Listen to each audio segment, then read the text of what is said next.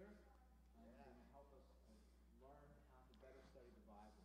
And since that's our main sword, that's an important instrument to have sharp and know how to use. So I think this is going to be fun. Let's open with prayer. Father, we pray tonight that our hearts and minds would be open and receptive. Lord, help our gray matter to absorb these truths, that this would be a real practical help as we study the Bible.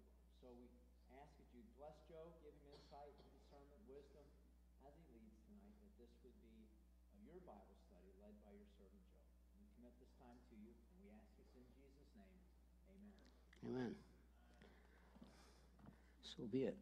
Good evening. I can't see without these.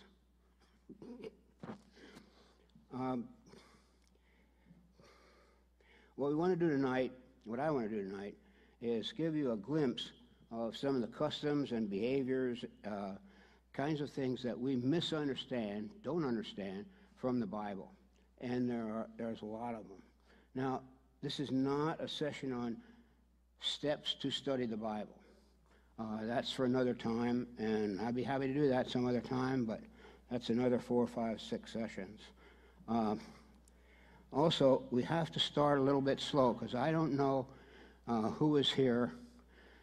There are more people here tonight. I don't know who was here at the session that I had before this one, and so the very first part of this starts a little bit slow. Can't cover in 4 weeks the hundreds of things that are customs, traditions that are completely familiar to the people in Bible times that are unfamiliar to us. And we have to understand them in order to understand what the people understood at that time, because God was speaking in that language to those people and inside their customs and traditions. And so I'm going to start with a brief review of something. We'll cover some translational issues, some Bible stories, some scriptures, some passages from Bible, some customs, and mostly some common misunderstandings from the Bible. For example, Leah, the sister of Rachel, the Bible says that she was weak of eye. What does that mean? Does that mean she needs glasses? No, it didn't mean she needs glasses. It means she wasn't attractive. She wasn't good looking. Rachel, her sister, was good looking. She was homely. Okay, so sometimes the Jewish language expresses things in a way that we don't quite understand. And I want to go through some of those. But mostly we'll be dealing with stories and with passages of Scripture, not so much translations. The first thing I want to look at is name. And this is the one thing that I covered last time. Name in the Bible. And we sing songs every week about the name of God. You know, blessed is your name. Holy is your name. How majestic is your name in all the earth. From someone who was here last time, what does that mean? What does it mean?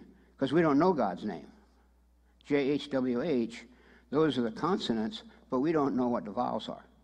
So we don't know, in our understanding, what name God has. What? I am. Yes, I am that I am, but that really doesn't tell us a name to address him. Name, I used last time as an example. You can try the first slide. This is a song we sang this morning. Your name is a light in the darkness. Oh, your name is the word of truth. Oh, your name, oh, your name. It talks about God's name. Well, what is that? Next slide. I talked about Charles Manson and who was the serial killer of young men? Bundy. Oh, Bundy was one of them. What do you think of when I say Charles Manson? Murderer, okay. Actually, he's now dead, but all kinds of things pop into your head when I say Charles Manson, right? Or when I say Billy Graham. All kinds of things pop into your head, right? All those things are Billy Graham's name.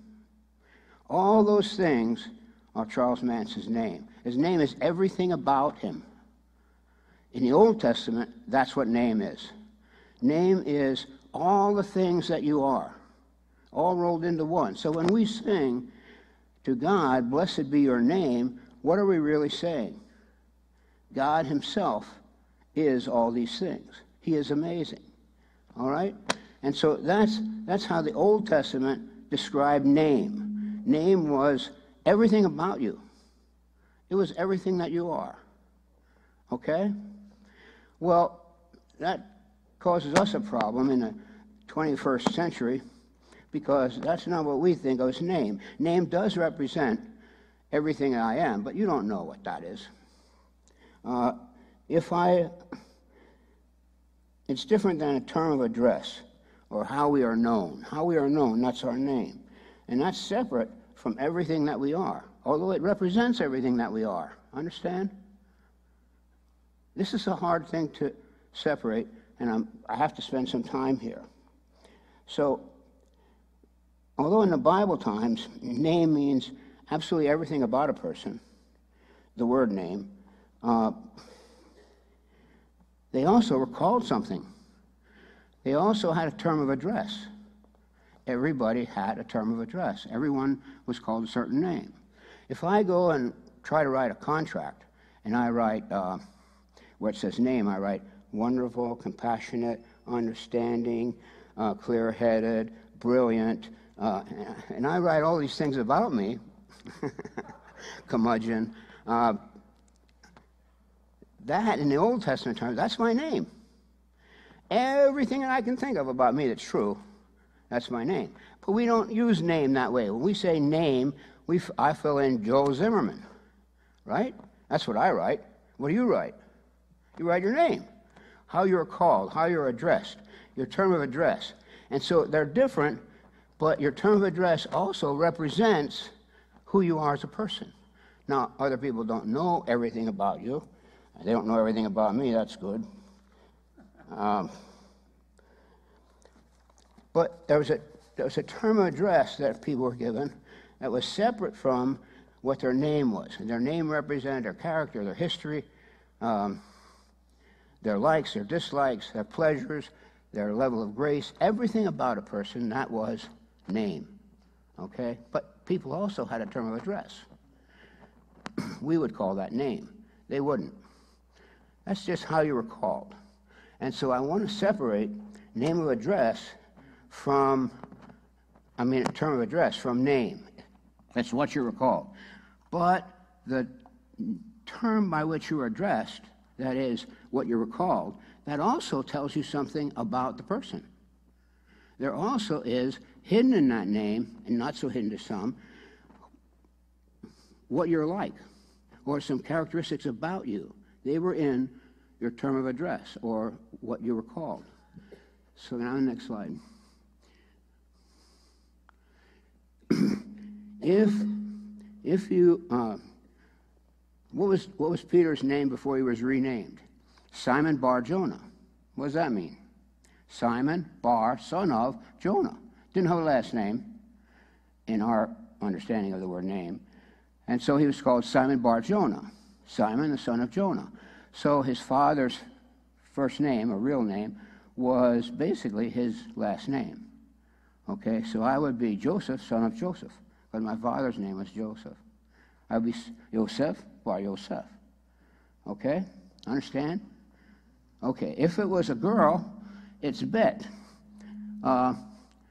Bathsheba in Hebrew is Bathsheba.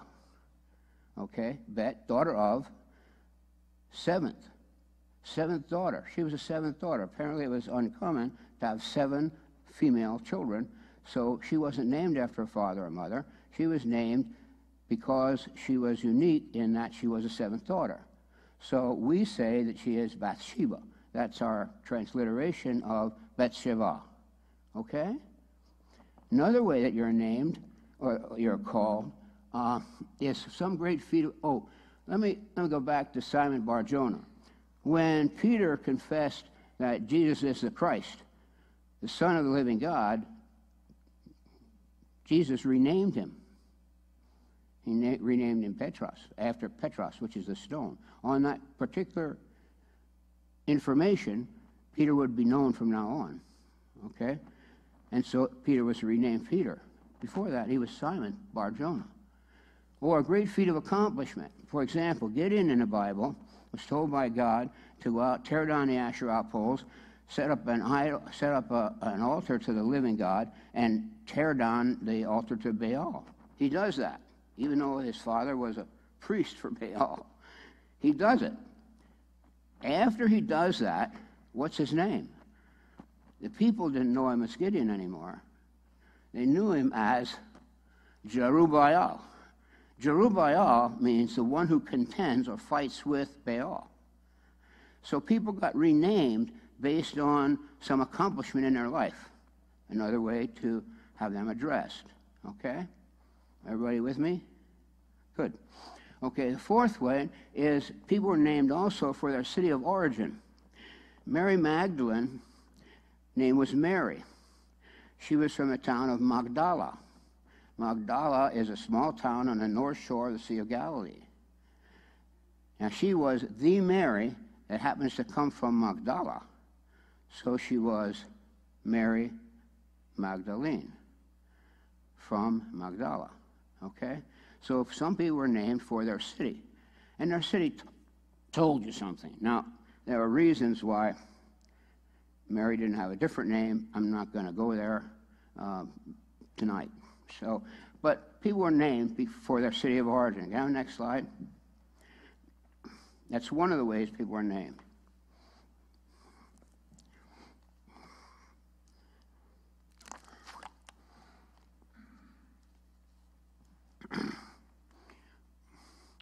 Okay, turn it off. In Hebrew, you don't have the slide that has placement in a sentence, or Natsir and Natzah. The next slide has Natsir and Natzah on it. Okay, Jesus, how many of you saw that? No, I forgot it. There was a movie about the crucifixion. It was The Passion. How many of you saw The Passion? Almost everybody. Okay. What was Jesus called in that? What was his name? What was his term of address? Yeshua Natsiri. Okay? Why?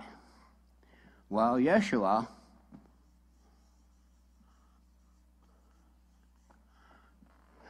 that's what he was told to be named. Yeshua means the one who brings salvation. It means Savior. Okay? Yeshua is the one who brings salvation. Now, Joshua is a transliteration for Yeshua also.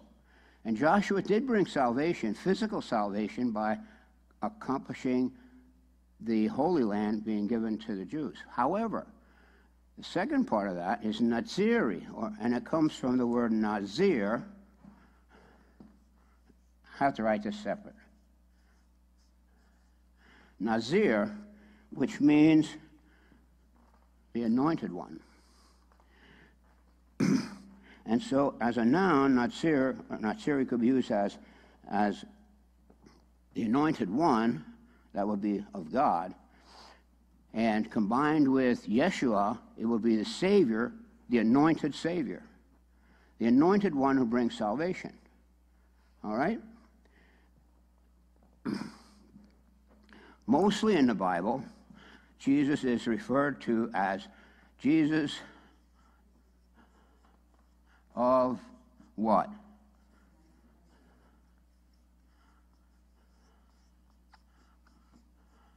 Jesus of Nazareth, right? And that's from the word Natsah. The word Natsah means literally the branch. It means the branch. Mary and Joseph were told to live in Nazareth. Why? Because Nazareth, the town Nazareth, is from Nazah, which means the place where the branch lives. Okay? It's the town of the branch, the place of the branch. And so, Jesus of Nazareth is the one who brings salvation, who comes from Nazareth. All right? Now, that's all over the Old Testament, the branch. Jesus is the branch. And we got some of the quotes, and we're going to flip up on the board to show you that. Oh, there it is. Not too late. He will not judge by what he sees with his eye or decide by what he hears with his ears, but with righteousness he will judge the needy. With justice he will give decisions for the poor of the earth. He will strike the earth with the rod of his mouth. With the breath of his lips he will slay the wicked. Righteousness will be his belt, and faithfulness the sash around his waist. Next slide. This is still the same. In that, there are several places. That was only a portion of Isaiah's writing from 1 to 5, verses 1 to 5. There's also a scripture that says, he will come forth from the root of Jesse as a brute and save. No, this is separate from this one. And save his people Israel. No, that's not on this one. Shoot will come from the stump of Jesse. That shoot is Natzah. A Natzah will come from the stump of Jesse. Who was David's father? Jesse. So what line is the Savior going to be from, the Messiah? David's line, right. It just doesn't say from David's line. It says from Jesse's line, okay? A stump will come out. Okay, a small shoot, Natzah. The Spirit of the Lord will rest on him, the Spirit of wisdom and of understanding, the Spirit of counsel and of might, the Spirit of the knowledge and fear of the Lord, and he will delight in the fear of the Lord. That's the Natzah. Next slide. Next one. In that day, the root of Jesse will stand.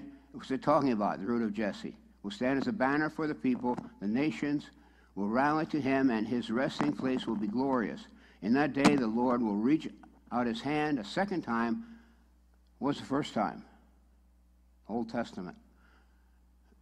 Hand out his hand a second time to reclaim the surviving remnant of his people from Assyria and from Lower Egypt and from Upper Egypt, from Cush, from Elam, from Babylonia, from Hamath, and from the islands of the Mediterranean. So God is going to claim his people a second time, and they won't be the same as the first claim.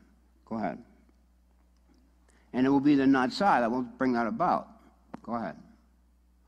In that day, the branch of the Lord, Natzah, will be beautiful and glorious, and the fruit of the land will be the pride and glory of the survivors in Israel. The Natzah, the branch. Next.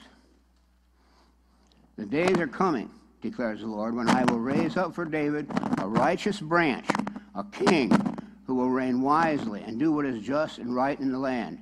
In his days, Judah will be saved, and Israel will live in safety. This is the name by which he will be called, the Lord, our righteous Savior.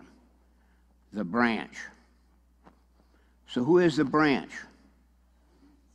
Jesus, but the branch is the Messiah. In the Old Testament, the branch is the Messiah. All right? Same thing. Next slide. Listen, High Priest Joshua, you and your associates seated before you, who are men symbolic of things to come. I am going to bring my servant, the branch. See the stone I have set in front of Joshua. There are seven eyes on the one stone, and I will engrave an inscription on it, says the Lord Almighty, and I will remove the sin of this land in a single day. In a single day, through the branch, the Lord God will remove the sins of the people. Okay? With me? Next slide. Tell him this is what the Lord Almighty says. Here is the man whose name is the branch. And he will branch out from his place and will build the temple of the Lord. It is he who will build the temple of the Lord. And he will be clothed with majesty and will sit and rule on his throne. and he will be a priest on his throne. And there will be harmony between the two. The branch. Next. I think there's only one or two more. And again, Isaiah says, the root of Jesse will spring up, one who will arise to rule over the nations. In him, the Gentiles will hope. So who is the second claimant to what the branch is going to accomplish, and who is the branch going to speak to? The Gentiles, us. All right? Next slide. I think that's the last one of those. Okay, turn that off. Okay, so we know that Jesus is the branch, and this designates the Messiah. What he is called, how he is addressed, designates who he is and what he will accomplish. It just never was searched out. He is the branch. The branch is the one that will bring about the salvation of the Gentiles. The branch will be from the home of the branch. It's the only thing that ever came from Nazareth. Didn't you hear that passage? What good could ever come out of Nazareth? That's what comes out of Nazareth. The branch comes. So it's the Savior who is the branch. All right? That's what he's called. Questions? Go ahead, stand up and say it.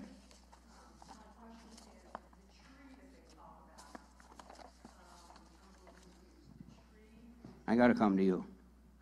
Go ahead. The tree that they talk about being like God, the tree, is that correlate with like what you're talking about with the branch? I read something recently about it being the tree is like being Oh yeah. Well, a tree was symbolic of Israel, and one of the passages that I didn't put up there is, "Behold, the axe is laid to the root of the tree." Okay, Israel's coming down. It will no longer be the people to whom God reaches. The people to whom God will reach now will be those who trust in the branch. But the axe is laid to the root of the tree, and there will come a shoot from the tribe of Jesse, from the house of Jesse, who will rule his people Israel. That's the branch. Okay?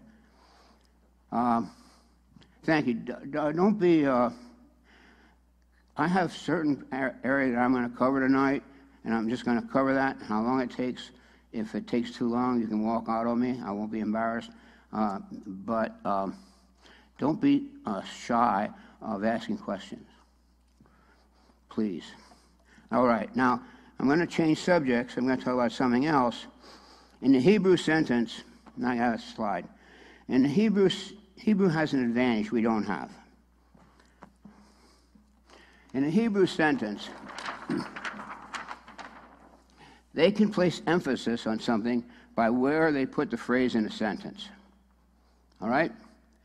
So, here's the sentence. The king wanted to go to war on Tuesday morning. Pretty clear, right? Okay. Now, if you wanted to emphasize when the king wanted to go to war, you would say it differently. You would say it was on Tuesday morning that the king wanted to go to war. Or even on Tuesday morning to go to war, the king, he wanted. That's how it would be written in Hebrew. In Hebrew, you read from right to left. That's the way the sentence goes. In English, it goes left to right. But in Hebrew, it goes right to left. So it would read, the verb is always first. So it would read that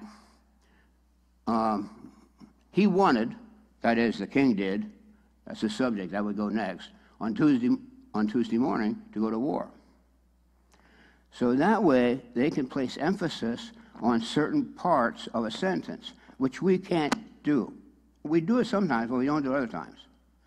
Okay? But it's always true that in the beginning of the sentence, if a phrase is there, that's important. It also is a means of contrast. It wasn't Monday that he wanted to go to war. It wasn't Tuesday. It wasn't Wednesday, Thursday, Friday. Nope. It was Tuesday he wants to go to war. And when? He wants to go in the morning. See? They clearly say a contrast between everything else and that. Got it? Okay. So if they do that, they do it for emphasis and they do it for contrast. Now, why is that important? Because a lot of the Psalms have misplaced phrases which we translate to be in English. Okay? And I'm going to use, as an example for that, I'm going to use the 23rd Psalm. And I'm going to use the whole Psalm. In doing that, I'm going to address some other things that are in the 23rd Psalm. All right? So put that up there. Everybody knows this. That's the other reason I'm using this. The Lord is my shepherd. There's no word for is in Hebrew. No word for is, was. The Lord, my shepherd. All right? Predicate, nominative, subject. Equal. Lord, shepherd, equal. All right? I shall not want. I lack nothing. This is NIV, so they fixed some of the stuff. I learned it with King James. I shall not want. It doesn't mean you don't want anything. It means you don't need anything. All right? So I lack nothing. I don't need anything besides him. Yeah. Lacking nothing, then the Lord shepherding is my then shepherding by the Lord. You were saying that's how the sentence would go in Hebrew. You said the verb is first. In Hebrew, it would say, no, I didn't get to the part where I have a phrase out of place. Okay? It's next. So the Lord, my shepherd, I don't need anything. He's everything I need. Now, in English, he makes me lie down in green pastures. That's not what David wrote. David was a shepherd writing about a shepherd, God, to us. So things will be in shepherdese, okay, if you will. All right. It's the green pastures that he lets me rest. Where? It's the green pastures. There's a lot of rocky pastures. There's a lot of sparse grass. No. It's the green pastures, the lush pastures that God lets me rest. What two things do we learn about God? He provides greatly for his people, and he lets you rest there. Okay? So he feeds you very, very well and brings you to rest. That's what's important in this sentence. That's what David emphasizes. He leads me beside the quiet waters. No, that's not what David wrote. It's to the quiet waters that he leads me. He leads me beside quiet waters.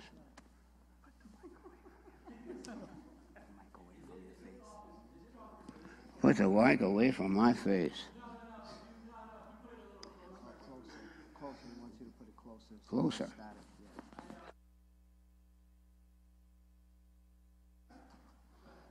Huh? Okay, good. It's the quiet waters. He leads me beside quiet waters. Why quiet waters? Because sheep are afraid of noisy water. You won't find sheep by a babbling brook. They don't like it. It scares them. Does God know that there's no reason to be scared? Of course he does. But the sheep are scared. So what does God do? He's considerate enough to take the sheep where the sheep aren't afraid. God knows it doesn't make a difference. Okay? So it's the quiet waters. He takes me beside quiet waters, so I won't be afraid. What does that tell me about God? Huh? He loves you. He's compassionate. He knows what bothers you. So long as it doesn't infringe on his holiness, he'll bend over backwards to make you happy. It's I thought I was getting a high sign. He restores my soul. That's the way I learned this in King James. He restores my soul. What does that mean?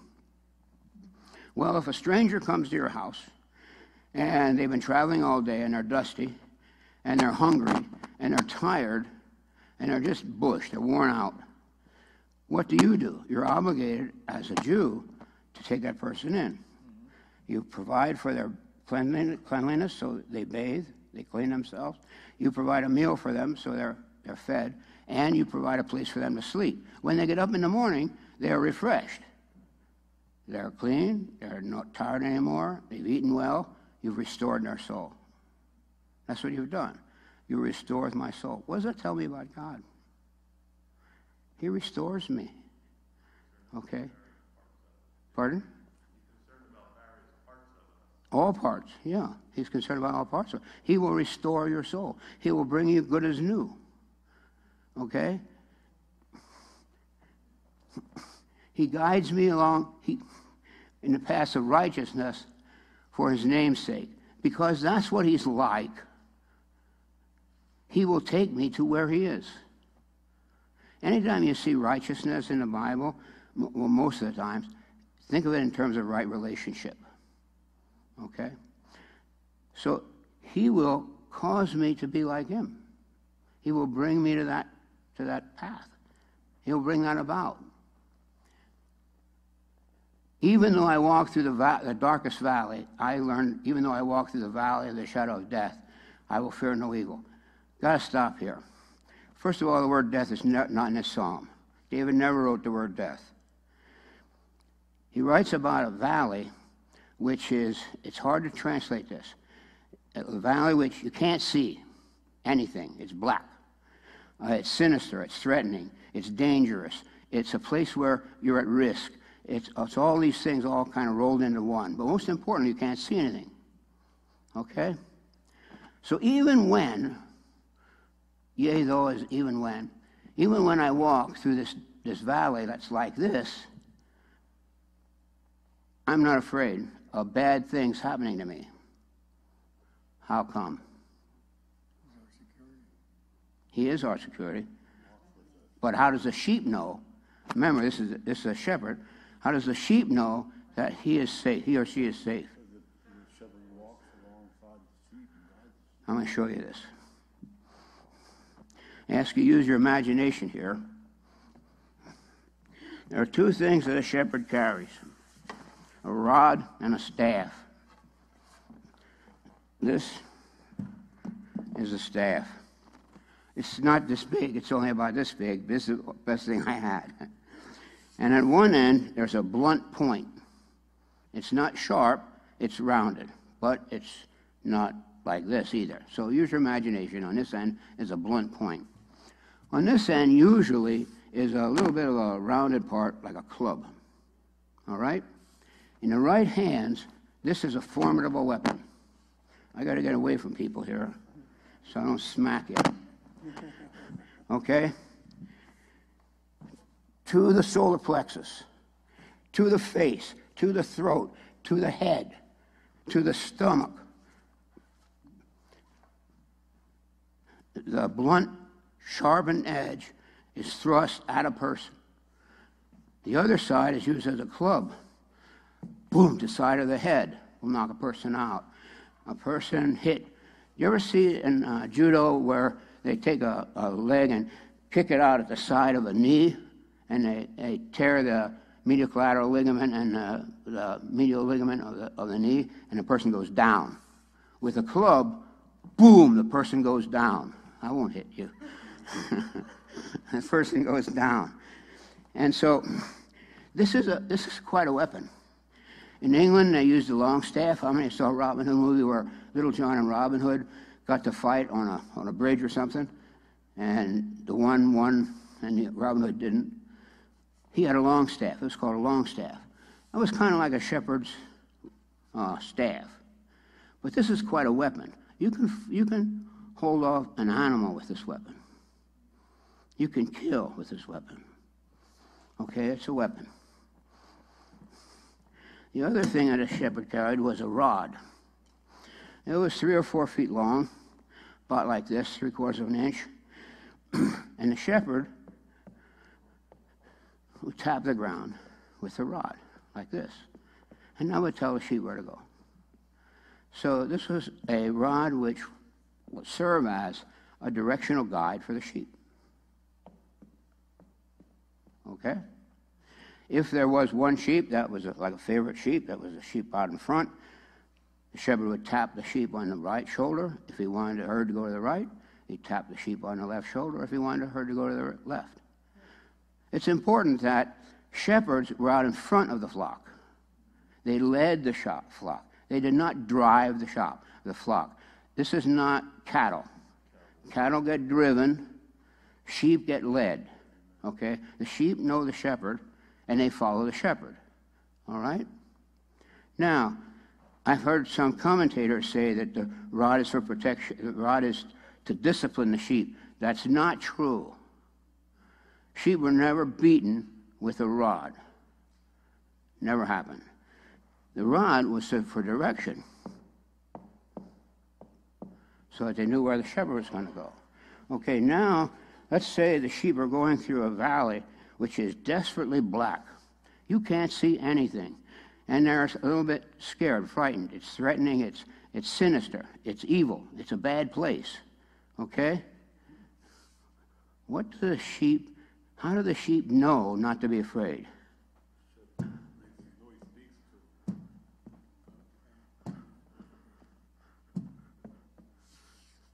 Shepherd's there. It's thy rod and thy staff give me comfort. I know God is here. The sheep know the shepherd is there. And so I'm not afraid of bad things happening to me because I know the shepherd is with me. Is that clear? Is that a surprise? Must remember that David is writing as a shepherd about shepherds. God is the shepherd. So everything in this passage is about shepherds. All right? So the sheep are not afraid. Though I go through the darkest valley, the blackest place, most sinister, threatening place, I'm not afraid of bad things because you're with me. Your rod and your staff, they comfort me. They let me know you are there. Okay? So when you go through the darkest place, when you can't see 2 feet in front of you, when you're afraid for your life, do you know that the shepherd is near you? David says he's always there. They comfort me. You prepare a table before me. Some used to believe that this is you prepare a table before me in the presence of my enemies. I don't believe that. I believe that you prepare a table before me. This is a banquet table. God feeds his people. He takes care of their feeding. He is the one who nourishes his people. And I believe the next sentence starts with, in the presence of mine enemies, you anoint me with oil. In the ancient world, the honored guest a pellet was made about this big. It was of a kind of wax. And inside the wax was perfume. And the honored guest at a banquet had this pellet placed on their head. And during the course of eating, the pellet melted because it melted below body temperature. And the perfume ran down into the hair. Okay? In the presence of mine enemies, the people that hate me, you anoint me with oil. I am your preferred guest. They know that you love me. Even in the presence of mine enemies, you anoint my head with oil. You place me as an honored guest at that banquet table.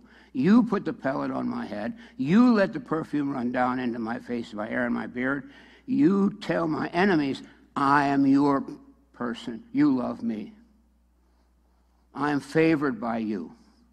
What does that tell you about God?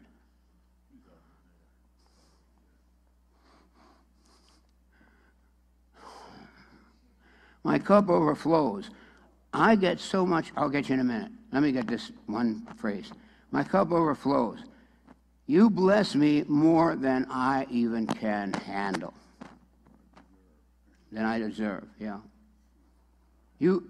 My cup overflows with your goodness. You pour into me so much that I can't handle it. So, some of this is literal, and some of it is like the banquet and the little stuff there. Are they, when they talk too about the miracle of Jesus at the banquet, at the wedding, at heaven being like a ceremony. He wasn't born yet. Right. But I'm saying, like, to relate the words, do you know what I mean? Is that what they're talking about? I think you're confusing the issue. The only thing this is talking about is how God cares for you. This is an individual thing. Okay. God cares for the individual sheep. Okay. Like a shepherd cares for the individual sheep. That's how God cares for you. Right. You are precious to him. But is there things that happen at a banquet that always happen at a banquet? No, this is like a spiritual banquet. This is like spiritual filling. You anoint my head with oil, my cup overflows. Surely, goodness and mercy, I learned, love, it's chesed, will follow me all the days of my life, and I will dwell in the house of the Lord forever. I want to talk about that. Goodness and mercy will follow me. I once heard a person say, it's like two little puppy dogs following after you. Nope, it's not that. That's just not true. The word follow after is a radaf, and it means hunt me down, pursue me. God pursues you because he loves you to do you good. God hunts you down all the days of your life in order to bless you. When you run away from him, he runs after you. The Holy Spirit is called the Hound of Heaven for good reason. God pursues everyone he knows. He hunts you down to do you good. So your goodness and mercy follow me all the days of my life. And this may or may not be future tense. It's action started in the present, continued into the future. I dwell in the house of the Lord. Right now, I am dwelling in the house of the Lord. And I will forever. God, because he loves me, will hunt me down. You know, one of my favorite Psalms says, the steps of a good man are ordered by the Lord. And in that psalm it says, though he fall, he will not be destroyed because God upholds him with his hand. That means I'm going to make mistakes. You know, though he fall, he will not be removed. He will not be destroyed utterly because God will uphold him. God will not let you be destroyed. From his side, he will not allow you to be destroyed. And I will dwell in the house of the Lord forever. The word dwell is an interesting word. It means to not only just to reside with, but to make your abode there. So if we read the 23rd Psalm, like David wrote the Psalm, we can see several things. We see that it's a shepherd, written about a shepherd. We see the misplaced phrases to show us that God will take care of you even though you don't have a good reason to be worried. He'll do it. That's what he's like. That's what he's like. Okay? So, let's see, where are we?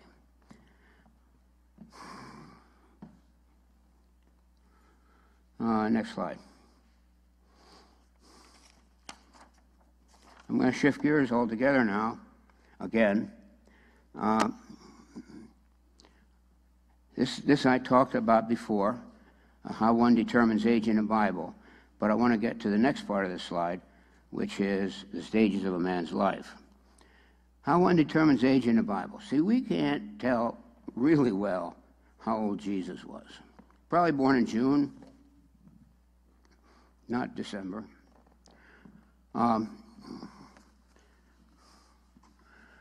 When a male child is born in Israel, well, let me tell you first of all how we score ourselves.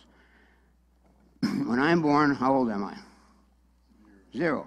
When I get to be 12 months later, how old am I? I'm 1. 12 months after that, how old am I? I'm 2, right. That's how we score age, not how the Jews scored age. How the Jews scored age is when you were born, you're in your first year of life. So now you're 5 minutes old. How old are you? You're 1. Okay. The next time Rosh Hashanah comes, that's the new year, everybody has a birthday. Then you're 2. All right? So you could be born the day after Rosh Hashanah. You'd be 11 months and 29 days old the time you turn 2.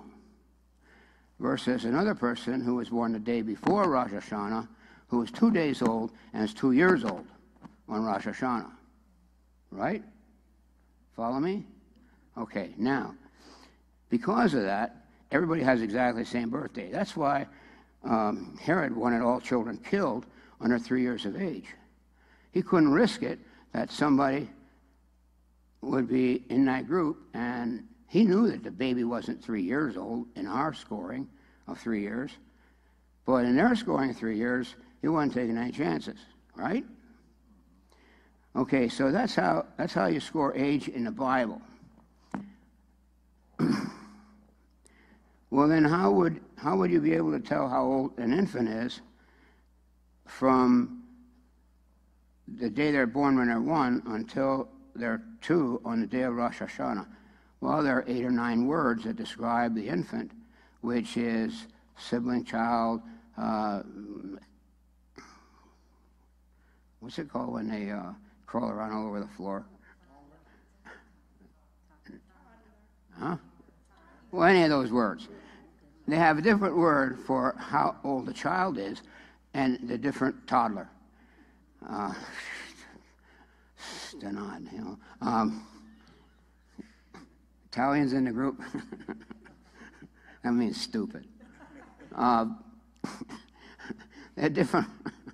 different words to describe a child depending on what the child was doing at the time, okay? So they could separate if you were 2 years old and actually 2 days old from 2 years old and you were 2 years old, okay? They could separate it. Anyway, that's how you tell age. That's why we can't tell exactly how old Jesus was. Okay, now I want to talk about the decades of a man's life, the time of a man's life. Second part of this slide.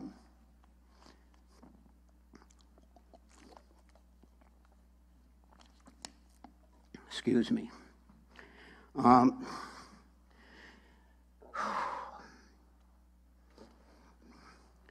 Next slide. One of these is from the Talmud, one is from the Mishnah. It's a little bit different, translated different, but Jews held strongly to this. At 5 years old, one is fit for the Scripture. Later, at 10 years, for the Mishnah. At 13, for the fulfilling of the commandments. That's when you bar mitzvah. Bar means son of, mitzvah is the commandment, son of the commandments. At 15, for the Talmud. At 18, for the bride chamber. So you can get married when? After you're 18 for a man. For a woman, they could be betrothed at 14. At 30 for authority. That's very important. Oh, no. At 20 for pursuing a trade, a calling. At 30 for authority. At 40 for discernment. At 50 for counsel. At 60 for to be an elder. At 70 for gray hairs. At 80 for special strength.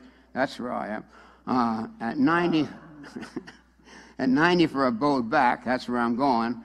And at 100, a man is one that has already died and passed away and ceased from the world. I mean, you can't do anything, okay? Next slide. At 5 years old, at 5 years of age, reading of the Bible. At 10 years, learning the Mishnah. At 13 years, bound to the commandments. At 15 years, the study of the Talmud. At 18 years, marriage. At 20, the pursuit of a trade or business. Active life. This time of active life. At 30 years, full vigor, manhood. At 40, maturity of reason. At 50, for counsel. At 60, commencement of agedness. At 70, gray age. At 80, advanced old age. At 90, bowed. That should be down. At 100, as if he were dead and gone and taken from the world. They had a very strict set of rules for what you could do when. All right? Everybody had to have a trade. Before you were 30 years old, you had to have a trade. Even kings had trades. There was one king that made spoons, for example. What did Paul do? Tent repair, sailmaker. Right. He repaired sails. He had a trade. He was a Jew, had to have a trade. What did Jesus have for a trade? Well, he was a builder, because the houses were, some were mud brick, some were carved out of stone, some were wood. So all of those wrapped together, he was a builder. So here you see God, Jesus, chipping away with a stone mallet, getting flecks of stone, hitting him in the face, cutting him, because he had to learn a trade. Is he ever going to use that trade? Does God know he's ever going to use that trade? No, he's never going to build anything. He's never going to be a stonemason. What does that tell you about God? Huh? He knows all. He will go any length to be known. How did that prepare Jesus? Didn't prepare Jesus. God had to get a job.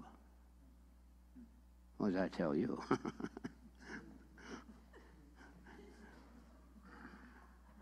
God had to get a job. And why did he have to get a job? If you didn't get a job at 30, you are without authority. You can't tell anybody anything. They don't have to believe you. Why did Jesus wait till he was 30 years of age to begin to preach? Because nobody would believe him until he was of age. What does that tell you about God? God endured that just like he took you as a sheep by non-bubbling water. He understands that there are man's restrictions, and he will go to any length to be known by you. Any length. And so here we see God chipping stones, getting cut, working with a saw, cutting wood, making bricks, so that when he's 30, you'll listen to him.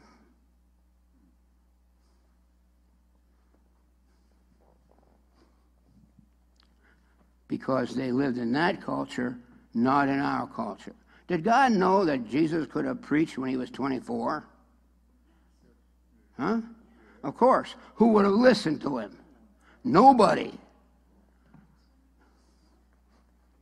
Nobody.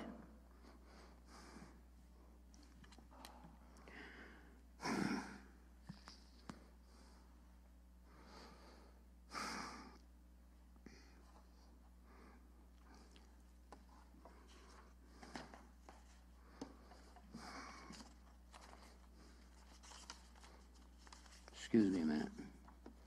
I'm digging. Okay, so what we have here from David and from the Jewish people is a picture of what God is like, don't we? At least some of the aspects of what God is like. What is that? That's his name. That's his name. See, Jesus, as being called Jesus of Nazareth, could never be called Jesus bar whatever, because we don't know whatever.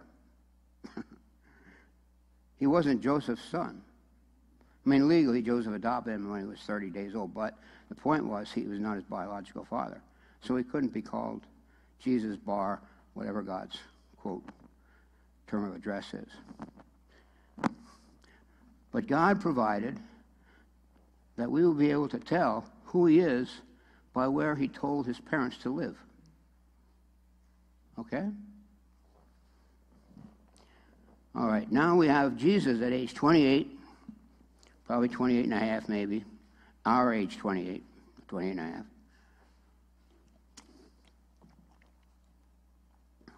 Coming to John to be baptized.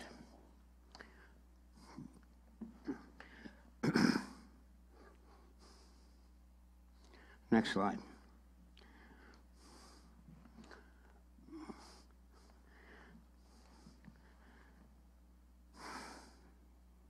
So we know that John was from a priestly line, because his father was a priest, right? He'd probably been baptizing for about 1 year because he's just about that amount older than Jesus. And we know that John's baptism was a baptism of repentance. That it was so that people that were in sin would acknowledge their sin, and the Hebrew word is shuv, S-U-V, turn away from, or turn around, turn from their sin. All right? So Jesus at 28 comes to be baptized. He walks up to the River Jordan where John is, and he says, I want you to baptize me. And John says, you gotta be kidding. I can't baptize you. My baptism is a baptism of repentance. You should be baptizing me. And Jesus said something which is very definitive and very much informative. He said, let it be so for righteousness' sake, or for a right relationship to exist. What happens? Immediately, John baptizes him. What happened? Why did John change from over here to over here? Why did John immediately, without hesitation, agree to baptize Jesus when he knew that Jesus was without sin? Well, I'm going to tell you. I wish I wouldn't set it up like that. Okay. There are 4 kinds of baptism. Slide. There's at least 4 kinds of baptism. There's more than that. In Judaism, we don't have one. Okay? There is baptism for the remission of sin, baptism of repentance. That's for Jews at the time who are supposed to shuv, turn around, turn away from. It's a 180-degree turn. Shuv, to turn from sin and embrace holiness. Okay? That's John's baptism. There's a baptism of cleansing. Baptism of cleansing is for women who have just had their period and are not allowed in the court of women at the temple because they're unquote unclean. Okay, so they go to a place called a mikvah. A mikvah is, there's usually a stream, there's running water, can't be stagnant water, must be running water, and there are steps that go down into the mikvah. The woman goes down the steps from the mikvah and comes up either the other side or up the same steps after she's fully immersed. That's called a baptism of cleanliness. When she comes out, she can go to the temple, she can go to the court of women. She is now acceptable. All right? And it is called a baptism of cleanliness. Are these rules from Jewish priests and stuff? This is Jewish terms, yeah. Jewish terms. Yeah. So more or less, this is the cleansing of the women. That's more outwardly cleansing. That wasn't It's symbolic. Even for the remission of sins, it's symbolic. It's a public acknowledgement of something that happened. It doesn't. You aren't saved by baptism. It's a public acknowledgement that you accepted Christ. Right. For us, now we're going back 2,000 years, okay? Yeah, so okay. Today, that doesn't even come close. There's a baptism of conversion, which is close to what we have, and it's a public acknowledgement of death of the old life and beginning of the new life. That is where a non-Jew would go into a mikvah. They would acknowledge that their old life has died, and they come out of the mikvah, same thing as the woman. They come out of the mikvah after being fully immersed, and they would be accepted as Jews. They profess Judaism, they go into the mikvah, come out of the mikvah, and they are accepted as Jews. They have declared their non-Jewish life dead and their Jewish life now alive. Okay? The 4th is a baptism of consecration. What do you think that is?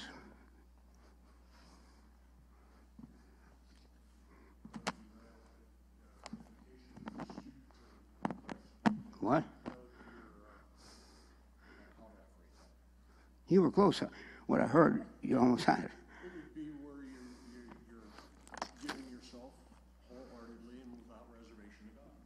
wholeheartedly is the issue. Yes, it's not only for people, it's for everything. If there was a basin that was to be used in a temple for the priests to wash their hands, the basin had to be baptized. If there was an altar, it had to be baptized. The word is immersed by baptism. It had to be immersed. Why was that done? From that point on, that vessel, if it's a laver or a bowl, from that point on, it could only be used in the service of God himself. Everything in the temple had been baptized because everything was then exclusively for the use of the Lord. Anything that begins to be exclusively for God's use must be immersed and symbolically cleansed. All right? So Jesus comes to John, and Jesus said, I want you to baptize me. And John says, I can't do that. My baptism is a baptism of repentance. And Jesus said, let it be so that a right relationship might exist.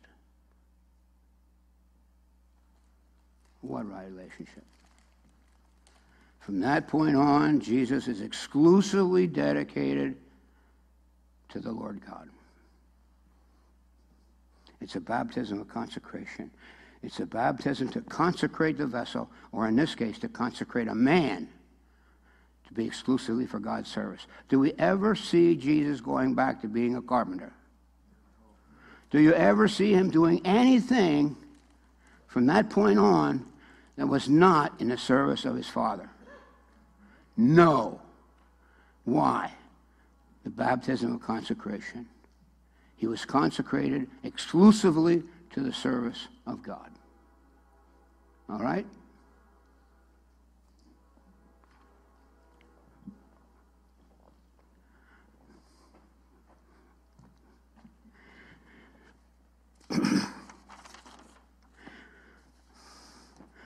When Jesus said to John, well, let it be so that right relationship can exist, it's the right relationship with the Father.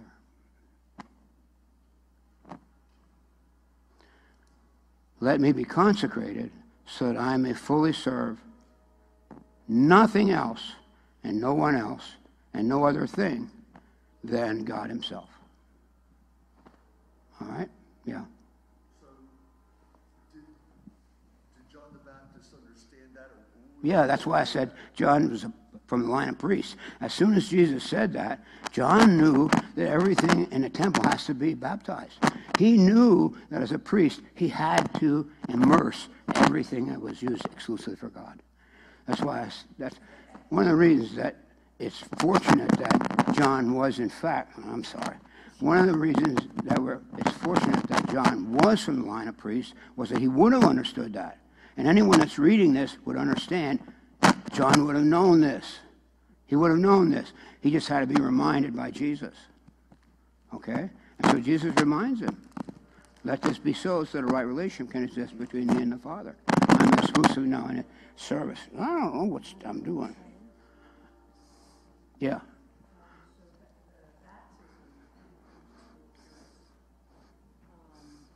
So consecrated exclusively to the service of God, what's a copy of that? No, our baptism, as we understand baptism, well, it's repentance, but it's the burial of the old man and the rising of the new man. It's the third one. It's a baptism of conversion. Conversion from sinful life into a non-sinful life, allegedly. I haven't got there yet. I don't know about some of you guys. Okay, so what we did this evening, and fortunately that worked out really good, I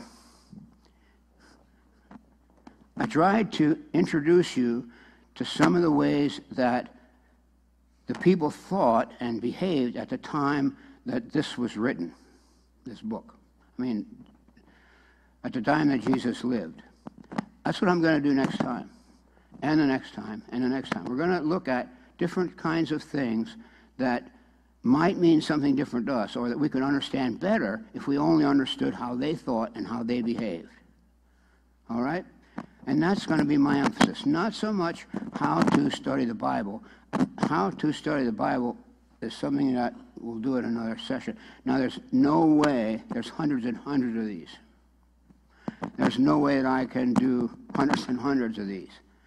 But I can pick out a number that can help understand that's a different culture, and they do different things, and it's written the way they understand in the Bible, not the way we understand necessarily. Okay? It's a little different. It can be different. But with their insight, we can gain a lot of understanding about what God's like. See? I know from David's psalm that, in fact, God will do almost anything that is not contrary to his nature in order to reach me. He will do anything. He will go to any length. Do stuff that he knows is absolutely dumbness on my part. But he'll do it. I know different things about him. Okay, and I can understand some of these things that have puzzled students for years and years. Like, why would Jesus end up getting baptized? He really doesn't have any sin.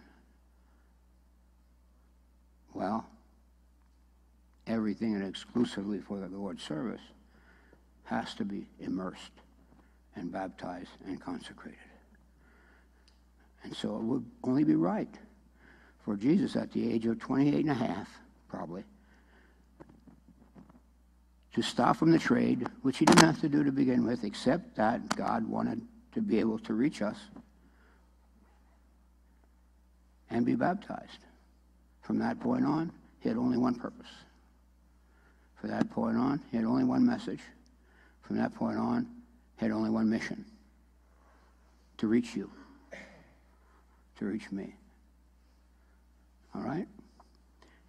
We can gain a better picture of God by understanding the language, the customs, and traditions, that God chose that language for a reason.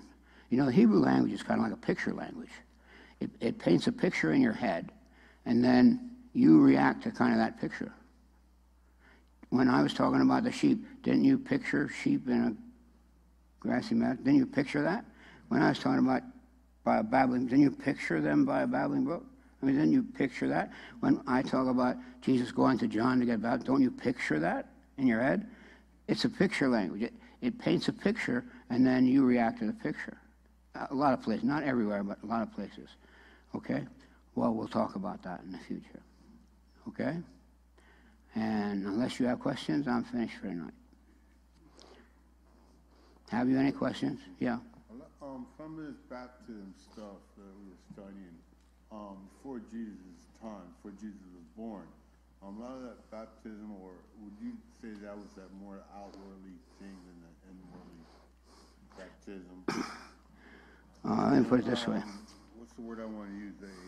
Outwardly, a different word. Well, let me take the baptism of consecration. The expression or a ritual kind of thing. It's to acknowledge something. It's to represent something. Right. It's to symbolize something. Right. There's no temple, so how are you going to baptize a laver that you're going to use to wash your hands for a temple that doesn't exist? So are we bound by that now? And what year is this? 2007, 117? Are we bound by that? No. Is baptism symbolically the same thing as it was for conversion?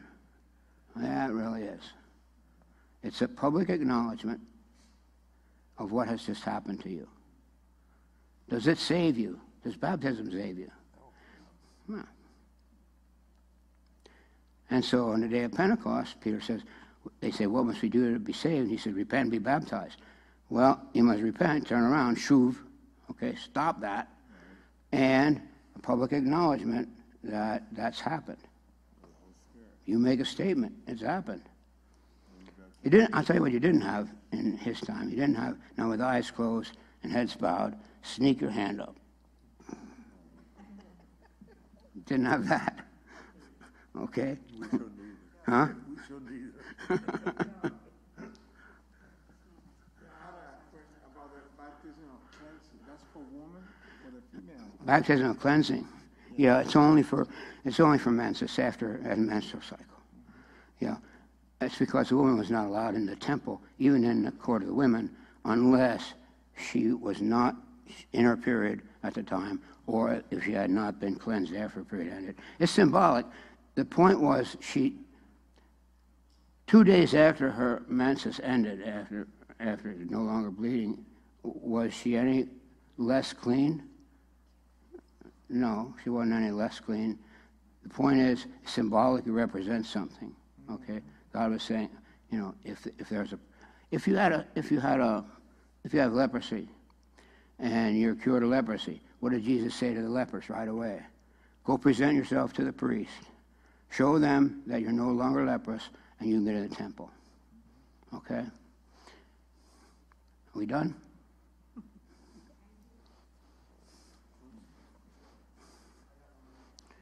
Yeah.